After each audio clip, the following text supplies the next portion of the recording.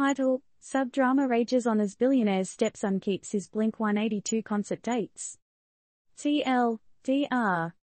As a rescue mission for the missing Titanic exploratory sub unfolds, Hamish Harding's stepson, Szasz, keeps his Blink-182 concert plans. While the sea whispers secrets of the Titanic's doom, somewhere in a packed concert venue, the rhythm of pop-punk band Blink-182 beats in a peculiar context. The stepson of missing billionaire explorer, Hamish Harding, has found himself under public scrutiny for enjoying his favorite tunes while his stepdad remains at sea's mercy.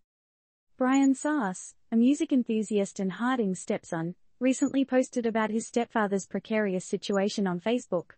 Yet, he was seen headbanging to Blink-182's chart toppers. A question that automatically poses itself is, should life pause during a crisis, or is it okay to strum along? Hamish Harding is among the 5 onboard OceanGate Expedition's Titan, a carbon fiber submersible.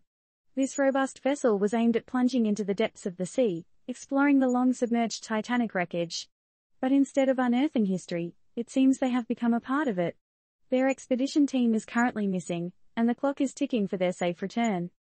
Meanwhile, in this digital age, every click, every post becomes a statement. Szasz's decision to attend the concert and posting about his stepfather's disappearance online has stirred a wave of public sentiment. Did he ignore the gravity of the situation, or is he merely embracing the harsh reality that life goes on, even amidst chaos?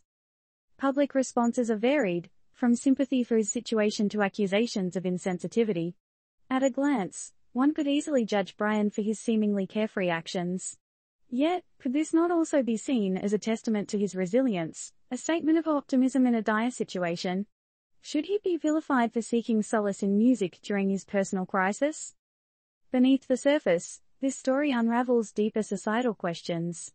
It stirs up a whirlpool of sentiments about empathy, expectations, and even the peculiar role of social media in shaping our reactions to a crisis. After all, in a time of calamity, what's the correct behavior?